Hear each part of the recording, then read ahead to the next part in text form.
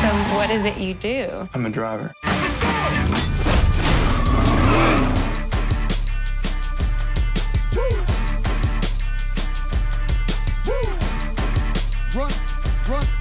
Tell us, Enzo, what drew you to the role of Baby?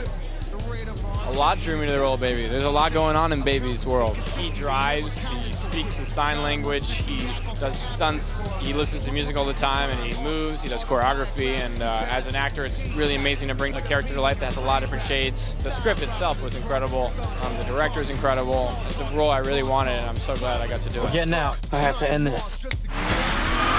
Action movies are one of my passions, and so is music, so the idea of bringing them together was something that I really wanted to do. Everyone really got on. There was music playing. Jamie Foxx would bring like a boombox and play music in between takes. But then, you know, we were long days, long hours, so it was a mix of like fun and focus. Your name's Baby.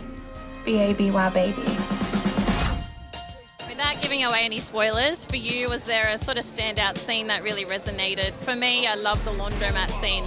Yeah, I like a lot of scenes from the movie. One of the scenes I'm always excited to watch is the foot chase sequence. We are 24 hours from being descended upon by this entire city. The highlight song from the soundtrack is probably Baby, B-A-B-Y, by Carla Thomas, and she actually saw the film and she loved it. My favorite track probably is Easy by the Commodores. Why I'm easy, I'm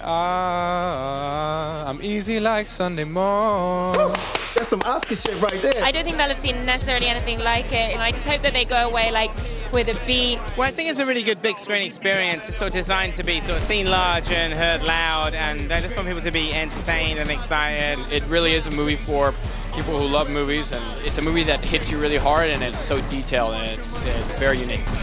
Before these cars put me down in the ground, baby, I'm running rest of my out of this town, baby.